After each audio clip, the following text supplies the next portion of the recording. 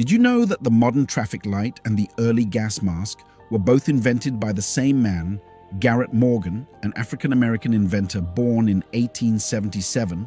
In an era when racial prejudice tried to silence black innovators, Morgan's creativity broke through barriers.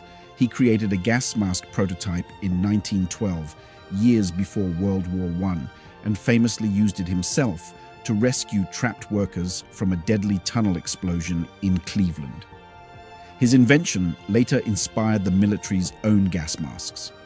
But Morgan didn't stop there.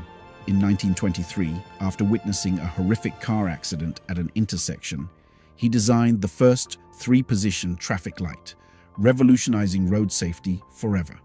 Garrett Morgan's brilliance not only saved lives, it paved the way for the safer, more organized world we live in today.